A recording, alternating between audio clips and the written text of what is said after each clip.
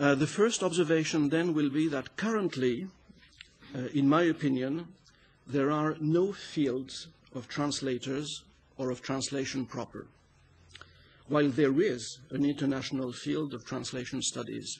More on this later. Let me explain why I hold this view, which I know has been criticized, and many people disagree with this, but I seize the opportunity to detail exactly what I have in mind there. The most successful attempts made by sociologists of translation in the short length of time since the idea emerged that translation could be viewed not only as a social fact, but with a sociological eye, the most successful attempts have been studies of the field of publishing in a given national context, usually the one in which the researcher was born and educated. That is a field in which, among other publications, some happened to have been translated from another context. Sociologies of translation so far typically strive to apply and test, hopefully, models designed and developed in and for home base to products whose specificities, whether they be linguistic, social, and cultural, may well lie elsewhere. This is particularly clear, in my opinion, in the case of studies that make use of the concept of field directly, so to speak. For a field in orthodox sociology, in the orthodox version of sociology wherefrom this concept is taken, for a field to operate properly, a significant dose of autonomy with regard to other fields is required, and there has to be competition between the agents involved, who must be in search of something, symbolic prestige or forms of distinction.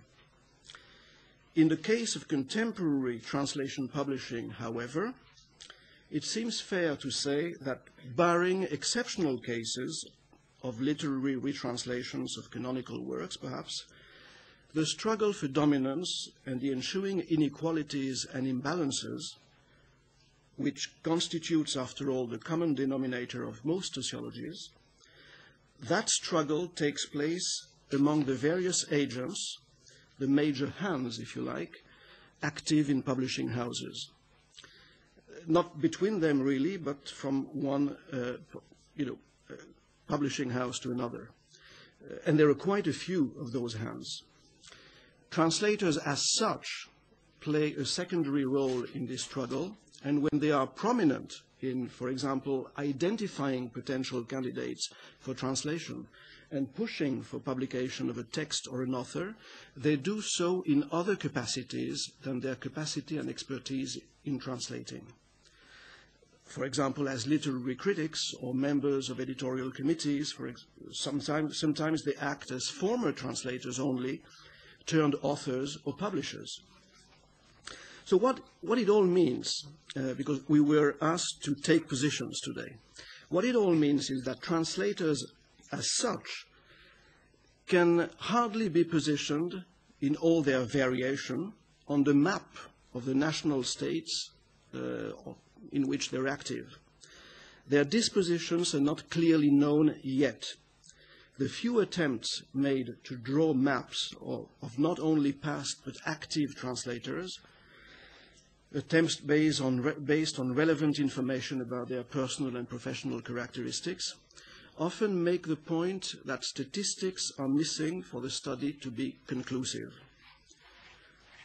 Crucially, this is another reason, another motivation, translators do not compete with one another consciously.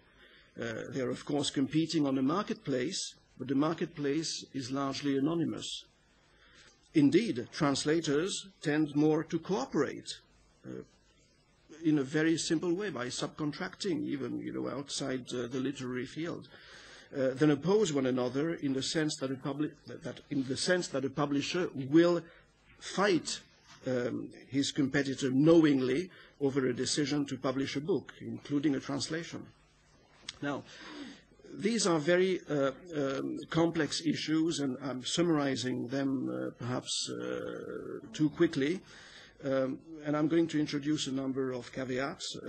This doesn't mean in principle that a field of translators is unimaginable, simply that the conditions, in my view, are not satisfied yet.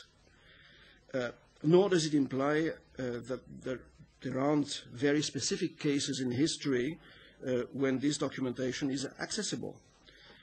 But the point is that the circumstantial lack of evidence for today is worth reflecting on.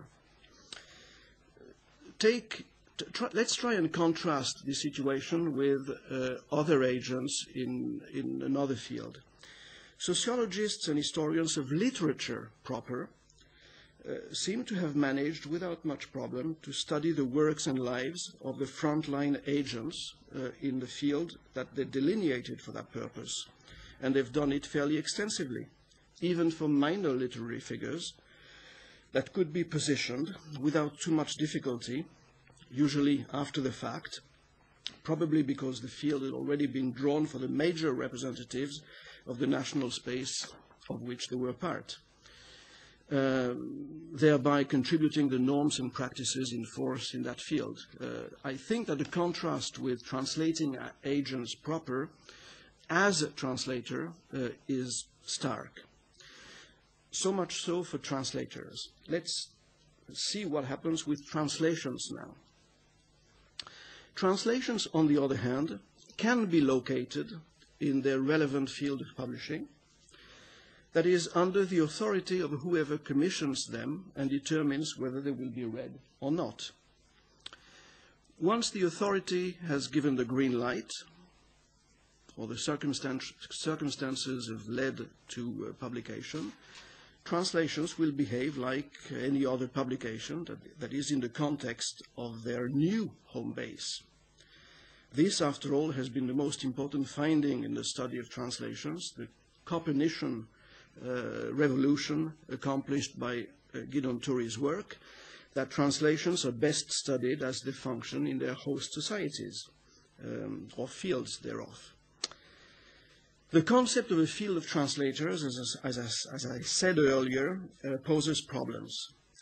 That of translations points to a reality, but it is subject to the vagaries of a sophisticated publishing policy, highly regulated, but without written rules, or without the participants being aware of those rules, policy upon which translators as such have had little control, barring exceptional cases again. Anyway, this field of translations this time, not translators, but translations, typically is heteronymous.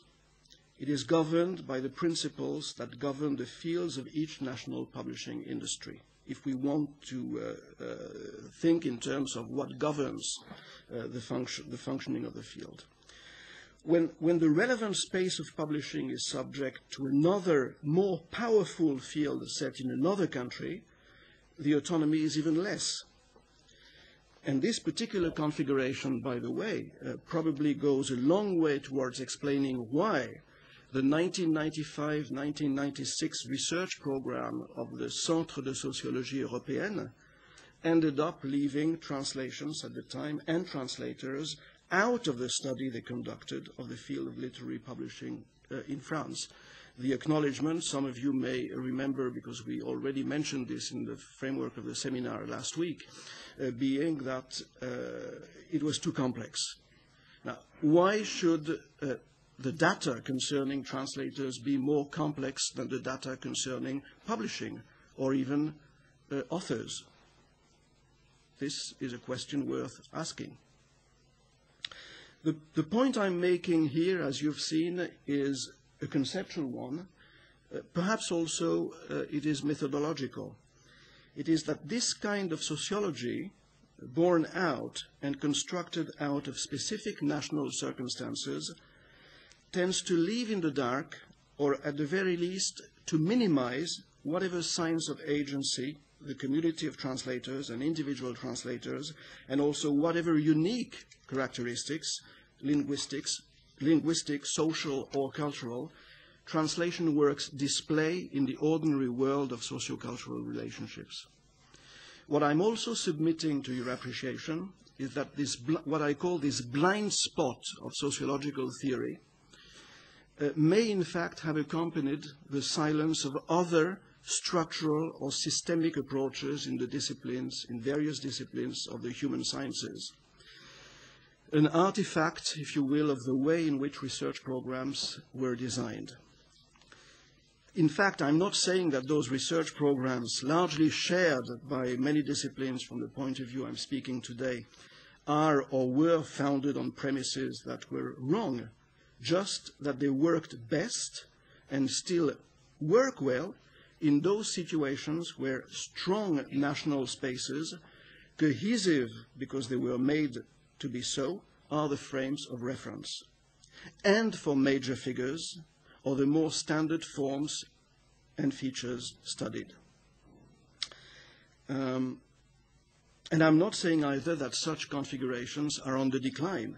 On the contrary, it would seem that in all those spaces where the borders of traditional nation states have been shaken, or even have lost some of their currency, as in Europe, from what we hear, cultural rearrangements have taken place that seem to have given rise to new state-national borders, or borders, if not as rigid, at least modeled after the state-national design. What I'm saying is that the desire for borders have never been so strong in these times, in my perception of what is going on. Understandably so, since borders mean protection and security from external intrusion or worse, invasion. But where does this leave translators and translations? Where does this leave sociologists of translation? And more generally, translation scholars and those of us in the human sciences who believe that cultural research has never been so urgent if we wish to avoid, forgive me, a regression to 19th century thinking. In fact, regression may not even be the right term. In many ways, we've never left the 19th century. My second proposition or set of propositions will concern translation studies proper. I referred earlier already to a field of translation studies.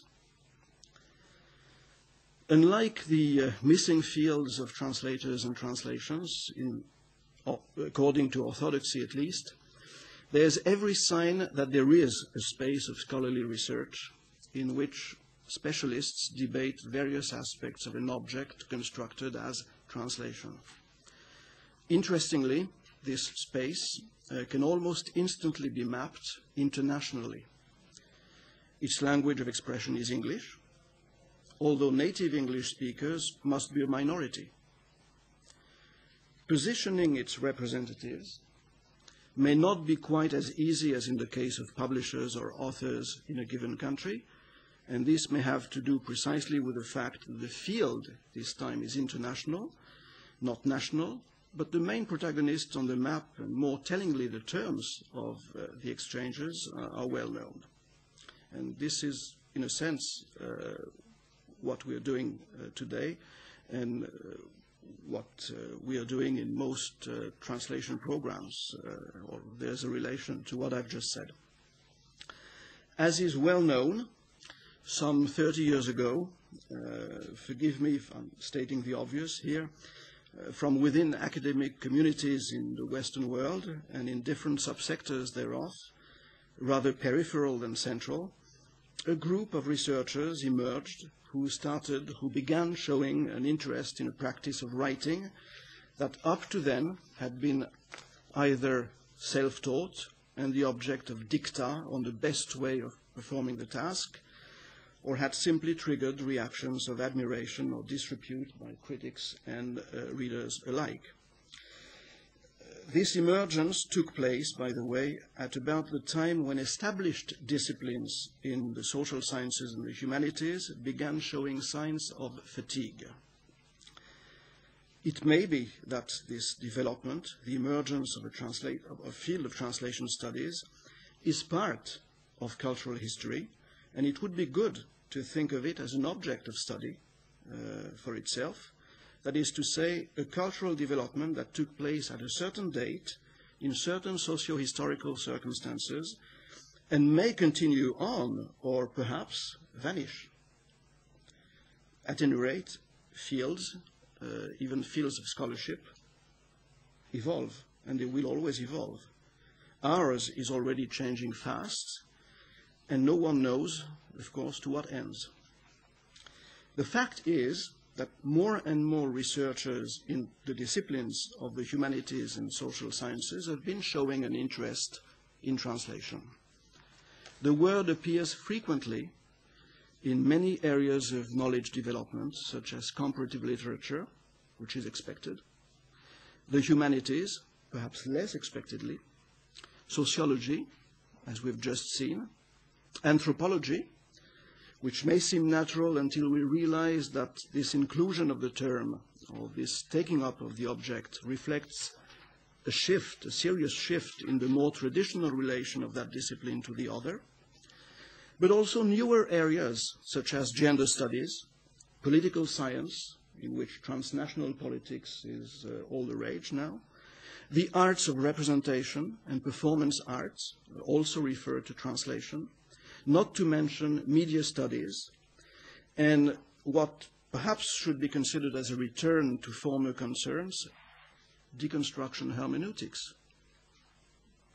All those reconsiderations and extensions of the concept of translation are taking place on the same ground that sociocultural work has been exploring in the last 30 years in the field of translation studies proper. Although this time with the intent, as far as I can see, as an outsider to those disciplines, with the intent of pushing back or even erasing the borders that defined how to carve an object in the discipline. In other words, similar observations regarding the limitations of nation-based concepts in recent attempts to develop a sociology of translation could be reformulated and adapted for other more traditional disciplines and the newer ones, wherefrom the new energies and new ways of formulating questions have emerged. And this is perhaps the main proposition that I would like to submit to your reflection, and perhaps we can talk about it later on. The term translation and the resulting multiplex concepts have acted as a potential solution to problems originating in a growing awareness within the disciplines of the national origins of human science theories. Or if you believe that awareness may be slightly in excess of the reality, at least an increasing malaise or discomfort at making use of concepts and theories inseparable from those national origins. Translation, in other words, came up as a problematic, as a response to a certain dissatisfaction. And the same thing that took place in about 30 years ago is repeating itself in many ways in newer areas of research and perhaps also more established disciplines. It is not a neutral term in many ways. Now, it is not possible in the context of this presentation to even begin to sketch the conditions in which this awareness or discomfort developed. Drawing from historical studies published by specialists of those domains, I have set out in the last year to explore what I call the nationalistic environments in which disciplines like linguistics and sociology developed in France and Germany. It's well known, but what is less known perhaps is how this connects with the notion of translation. I'm not aware of anybody having done this anyway.